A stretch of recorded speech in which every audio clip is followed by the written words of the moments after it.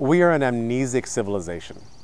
Do you remember that amazing post you read 7 or 8 years ago? Probably not. Despite the fact that we're flooded with information, we hardly remember what we've seen, probably because we're flooded. Today, people are tweeting, retweeting, blogging, vlogging, tumbling, pinning, and otherwise sharing amazing amounts of information, all of which they drop into the giant info stream like casting beautiful petals in, hoping someone will see them and share them with others. Then the petals float off.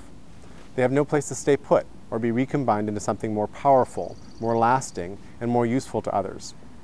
What if we had a software platform that, with a little bit more effort than today's retweets, gave us a rich context, a context that helped us know what we know and share it? Imagine a Tumblr for fully formed ideas, where you could learn the difference between being defenseless and being undefended. Or compare notions of polycentric governance, described by Nobel laureate Elinor Ostrom, with governance lessons from open source projects and governance experiments in cities around the world.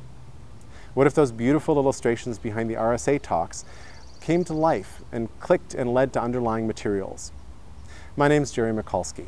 I'm applying for a Shuttleworth Fellowship because I want to prototype a set of open web services and client apps that help people make better decisions together by mapping their beliefs, assumptions, and understandings in a way that bypasses argument and stalemate and leads instead to dialogue and positive action.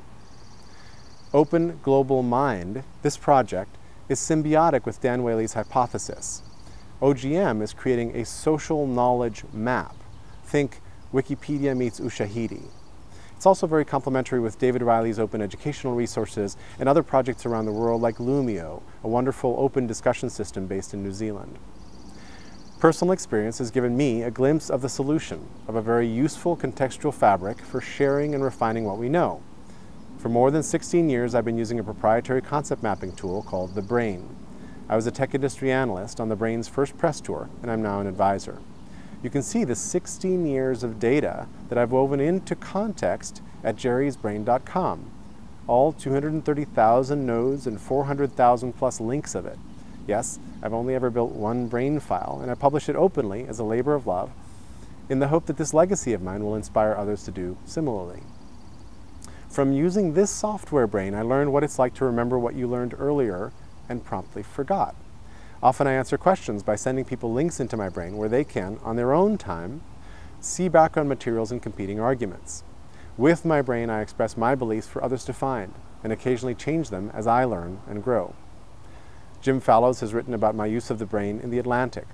From Fallows to high school students and African tour guides, I hear uniform support that we need better tools for context, not just more content. What's needed, though, is broader and more open than the brain. I've cared about this topic for so many years that I'm uniquely qualified and situated to prototype a solution. I've met many of my sense-making peers around the world.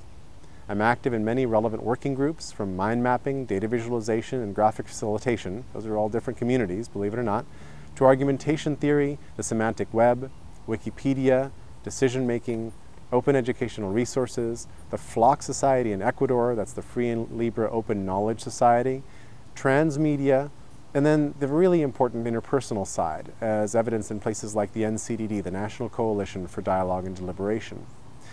I've worked on projects in the news, education, civic discourse, development, and collaboration domains, and more, all of which would benefit from an open global mind of the sort I propose to prototype.